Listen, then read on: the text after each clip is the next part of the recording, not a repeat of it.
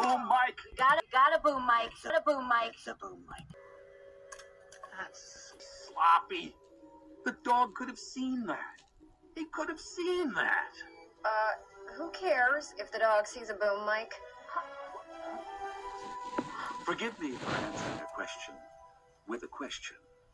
But who are you?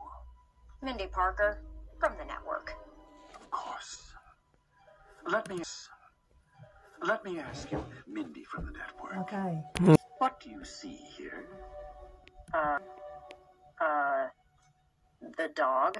The dog, she says. Oh, Mindy. Poor Mindy. Am I missing something? You're missing everything, Mindy. You see a dog. I see an animal who believes with every fiber of his being, every fiber, that the girl he loves is in mortal danger. That the girl he loves is in mortal danger. I see a depth of emotion on the face of that canine, the likes of which has never been captured on screen before. Never, Mindy from the network. We jump through hoops to make sure that Bo believes everything is real. It's why we don't miss marks. It's why we don't reshoot. And it's why we most certainly do not let the dog see boom mics.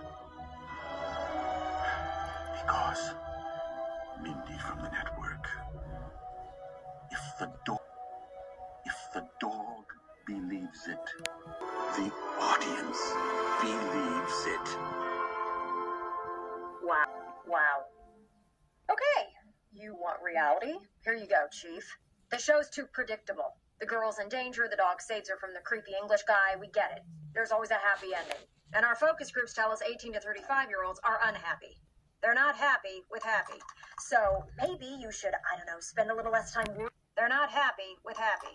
So maybe you should, spend a little less time worrying about the dog's method acting and more time figuring out how to stop 20-year-olds in Topeka from changing the channel. Because if you lose so much as half a rating point, so help me, I will fire everyone in this room, starting with you.